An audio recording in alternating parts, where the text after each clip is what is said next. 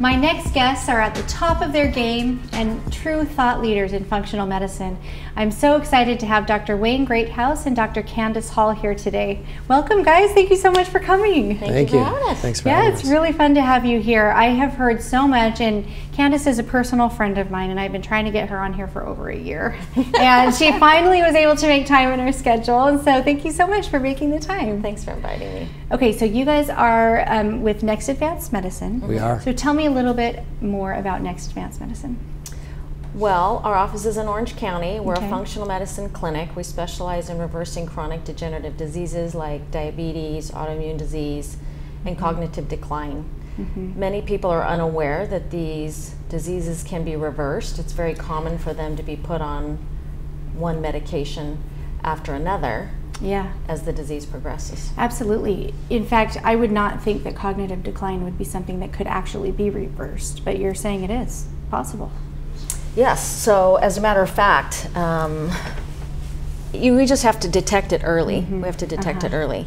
I think the better way to kind of describe functional medicine, if we start with diabetes, most people think that that's caused by weight gain, right? They've been told for years it's caused by weight gain. That's right. Yeah, most of us know somebody who's 300, 400 pounds and they're not diabetic. Yeah. And we know bone skinny diabetics that couldn't gain a pound to save their life. Certainly weight gain is not the cause of their disease. That's right. We know that air pollution can cause diabetes. We know that certain toxins, subclinical infections that they may not have symptoms to, they might carry genetics that don't allow them to detoxify certain substances. Many reasons cause diabetes.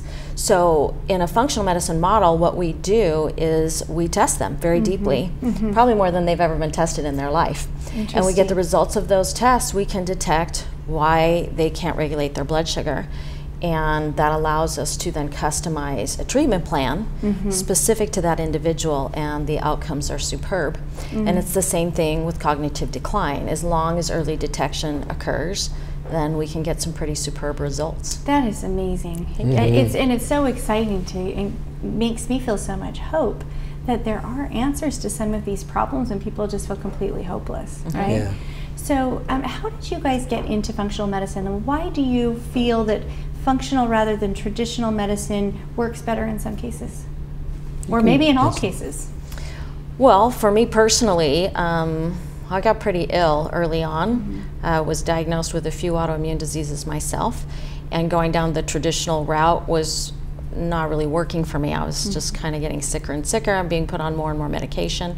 So at that time, functional medicine was rather new, and I dug in with everything that I had and really got down to testing and finding out what was going wrong inside the body, and for me it saved my life.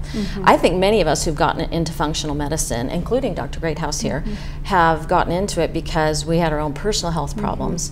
And it's a way out. It's a way out. Well, it's really neat to be able to have a doctor who not only cares, but has also been through it and understands some of the challenges. Like, I have several relatives with chronic issues that I'm going to refer to you guys because nobody can fix what's going on, right? We have been on both sides of the desk, both That's doctor right. and patient, and That's we right. understand what a patient goes through. So how does functional medicine, just from those of us who are kind of newbies to the whole field, how does it differ from traditional medicine?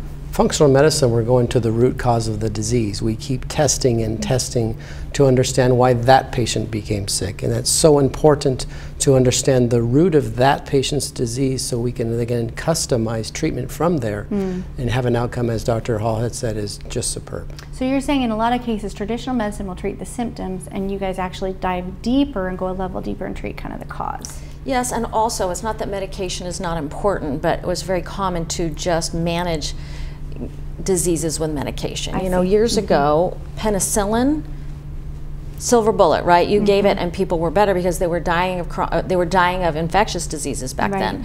But the diseases of today, cancer, diabetes, cognitive decline, heart disease, these are diseases of lifestyle, right? These are diseases that include your diet, things that you're exposed to in the environment, and dealing with this one pill approach people aren't getting better. If you're a diabetic and I say I'm going to give you this pill and I want you to take this for 6 months, then you're going to be fine. Well, we wouldn't need to be in functional medicine, right? Same thing with cognitive decline. With cognitive decline, there's no medication. There's not a single medication that is showing any results. So having that particular disease can be very scary. Absolutely, especially because, you know, like, I actually have a really close family member who's going through it right now, and we went to a funeral and he said something really inappropriate, and so I was like, hey, let's go for a walk, you know, and he like looked at me and he goes, did I just say something really bad? And I was like, yeah, that's okay, we love you, you know? Don't worry about it, it's fine. But that part is really hard to see, just as a loved one, right, where you see them and they are, you know, they're declining and they know, you know, that's what's so hard, just from a family perspective. You know? Sure, and I think we should all be concerned about this disease. It is on the rise. If you're over 65, there's 3 out of 10 patients will have cognitive decline, and 1 out of 10 will get diagnosed with Alzheimer's. But to understand it, I think we should understand the disease a little bit. A normal, healthy brain will downsize or lose a little bit of size as we age. But the cognitive decline Alzheimer brain has an abnormal loss of size. That's really interesting. And it's that abnormal loss of size that causes the memory loss. You'll be in the middle of a conversation, you'll lose a word. You might walk into a room and you don't even know why you're there. That's the cognitive decline from the brain. That's really interesting.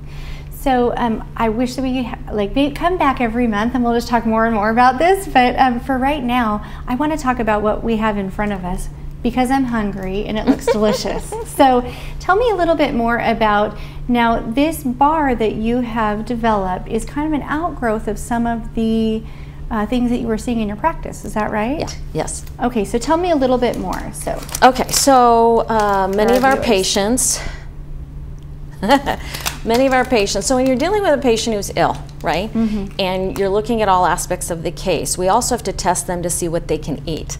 Many of the things that they eat, the immune system can actually dislike, and so that person would be put on a diet based on specific testing for them. So when it gets a little difficult, what do I eat, what do I not eat, they would come in with these bars. I have not seen a single bar that I would recommend to a patient. So it took me about 2 years, but I worked on a bar for my patients, and this is it. It is all organic. Try? Yeah. Do you let me try some? Yeah. Okay, good. I'm starving. I haven't eaten anything today.